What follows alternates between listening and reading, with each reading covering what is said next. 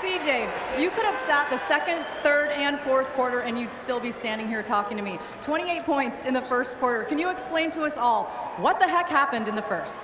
The guys did a good job of getting me open. I had some good looks early in our motion offense. I was able to hit some pull-ups and some threes, and once I seen the ball go in, I knew it was going to be a good night. You tied your career high with a three-pointer from Corvallis. You surpassed it with a mid-range jumper fitting. How were you able to sustain your offensive firepower all night?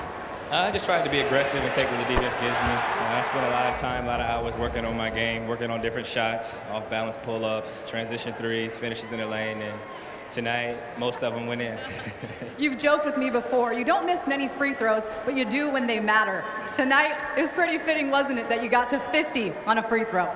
Yeah, I tried to draw some contact, and once I went to the line, a couple teammates said, don't choke, and go be great. So once the first one went in, I knew the second one was going to go in just based off of repetition. In the first quarter, Rip City faithful, standing ovation twice. Whenever you touch the ball after that, they're cheering for you. And in the fourth, they said, put CJ back in. How big of a role did the fans play tonight? They were great, man. I really appreciate the support they've shown me over the course of my career.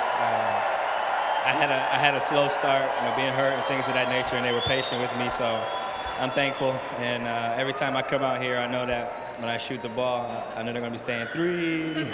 So I appreciate all the love, and hopefully we can continue to win. I think that's 7 or 8 straight at home, and looking forward to a long run this season. Is tonight a winner-winner Pinot with dinner? Oh, we're going to have a lot of Pinot tonight. Nice job. You're fun to watch. Congrats. Appreciate it.